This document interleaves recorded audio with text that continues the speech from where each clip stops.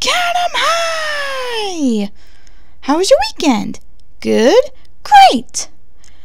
8 more days till Christmas!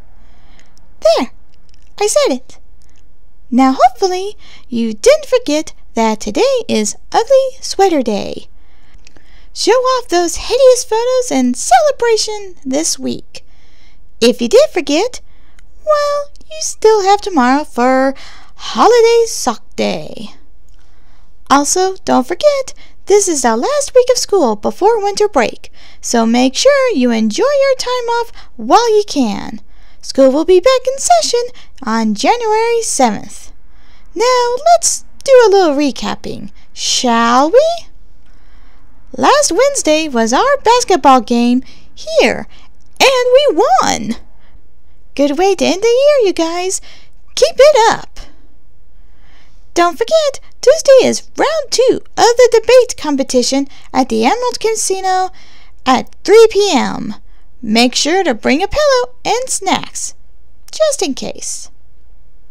Speaking of, time for another rousing debate question. Time to wake up your brains with this one.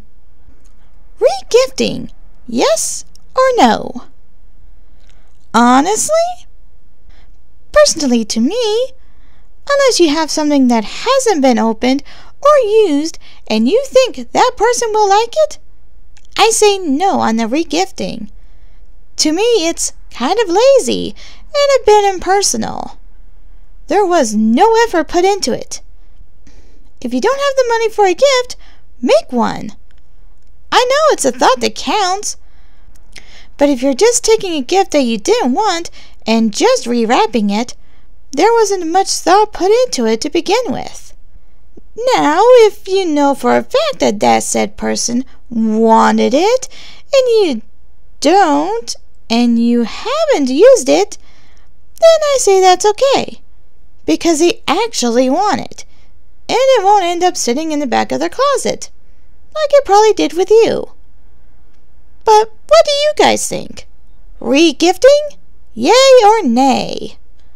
Talk about it amongst yourselves. Now, I think it's time for some real Dear Lexis notes. Although, I gotta admit, you guys surprised me. At first, I thought it was more notes from my sister. But it's sweet that you guys decided to put your notes in little holiday decorated bottles. I like that. Thank you. So let's get this started, shall we? Dear Lexis, I have a learning disability, but I've never told anyone. I was always under the impression that I shouldn't, because others might think I'm not smart. But they already think I'm not smart. That or that I'm rude. I can't explain it because I have the worst time trying to explain it. It's difficult to get the words in my head out. With technology nowadays, it's almost a blessing and a curse. Texting, messaging, gives me a chance to put my thoughts together before I message back. At the same time, I get anxiety from what they say back because I'm reading it and hearing it differently than what they mean. I know if I told this to anyone, they'd just say, well, everyone can misinterpret a message from someone. It's about the same as when I ask someone to explain something again and they give me that look of, what part of what I just said doesn't make sense to you? Or they just look annoyed. I'm tired of feeling like an idiot when I ask them to repeat themselves, or to explain it again, or saying that I'm not listening to them, or that what I say doesn't make sense. How can I possibly explain what this is without them deciding that I'm an idiot, or just as bad, pitying me because I have a disability? Signed, Hear Me Out. Well, hear me out. I think you kind of did. A learning disability is rough. It's not something that is obvious to people, and they assume the worst. I know what you just said isn't everything that there is to it. I can assume which one it is from what you just said, but I think in order to really explain what it is, why not do the research so you can point your friends to said information to help them understand what it is and what it can be like. It might even help you be able to explain it yourself, because it can help put those words together in more understandable sentences and can help them understand you. Also, talk it out to how they make you feel. Tell them that it hurts you when they talk or look at you as such. You're not an idiot. You learn differently. You hear things differently, and you just want them to understand you better. I'm not sure how much of a help that was, but I hope in some way it did. If you need to talk to someone, we do have a school therapist here. She's interesting, for a demoness, that is. But she is good at what she does. I hope that helps. Okay, next. Dear Lexis, I think you answered this one before, but I wanted to see. Do you have only 1 or 2 kids? I was here last year, and I swear you said 1. But a friend said she follows you on social media and says you have twins. Could you confirm this for me? Signed, 1 or 2. Well, 1? I think I answered something similar to it last year. I believe I said I do have a kid, but your friend is right. I have twins. Twin boys. They are so adorable. They're 4 now, and just the tiny loves of my life.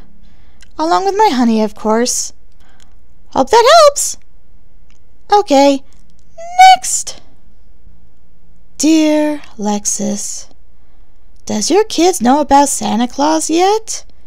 And if so, how do you feel about when the time comes you might have to tell them Santa isn't real? Signed, I believe. Well, believe? Of course my boys know. They're so excited for his arrival. And what do you mean Santa isn't real? Of course he's real. Just because you can't see him doesn't mean he isn't there. But I will humor you. If Santa wasn't real, and if it came to it, I would feel okay. Because I wouldn't tell them Santa isn't real. I'd tell them that they get to be Santa's helpers. That he delivers the presents, and us parents and older siblings help him out by getting the presents set up under the tree so he could get to the next house. After all, kids are being born every day. At some point, even Santa needs help. Now to me, that keeps the fun of Christmas with them till they're adults and they realize that Santa isn't real, but now they have children, they could do the same thing. That is if Santa wasn't real. But he is. So moving on. I think I'm done with Dear Lexis for today. Now, it's time to go through the Lost and Found box and see what was found. So here's a candy cane in the shape of something phallic. Someone has a dirty mind here. Oh, granted, I'm sure 90% of the school has a dirty mind. But still, kinda ballsy to bring this to school with ya. And there's a sticker on it. It's creamsicle flavored. Insert dirty joke here. Anyway, let's see what else is here. A small blue bottle. No label. Well, let's see if there's anything inside. Oh! Well, looks like snow. It's snowing in the office now. Oops. Sorry, Principal McAdam. Didn't know it was a magic bottle. I gotta close now, and I'll call for janitor to come clean it up when I'm done with the announcements. And lastly, a gift, and it's addressed to me. Wonder what it is. Considering some of the things I've been getting from this box, I'm not sure. I'll open it, but cautiously. Oh! It's a little snow globe that plays music with a Christmas tree in it.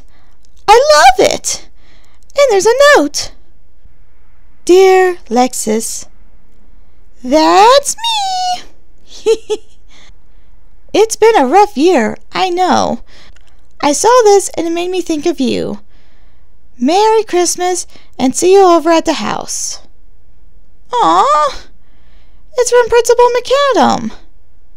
Aw, thank you, Kat. I appreciate that you did this, and you made sure I'd see it. Thank you. It means a lot. And I think that's it for the Lost and Found. And now for today's lunch special. Hot ham and cheese sandwiches with tomato soup. Yummy. Something warm inside for this time of year, along with the sweets that are being sold during lunch, and the basics. So let's end today's announcements with a thoughtful quote. I don't think Christmas is necessarily about things. It's about being good to one another. I think that's with all winter holidays. It's about being kind. Kind to others and kind to yourself. So please, be kind to friends, family, co-workers, strangers, and to yourself. My name is Lexis Amelia DeVolo. Merry Christmas, Happy Holidays, and have a safe and happy New Year. Hey you guys, KattMcAdam here. And yeah, it's true. I'm going on break for a couple of weeks, so you'll see me back next year.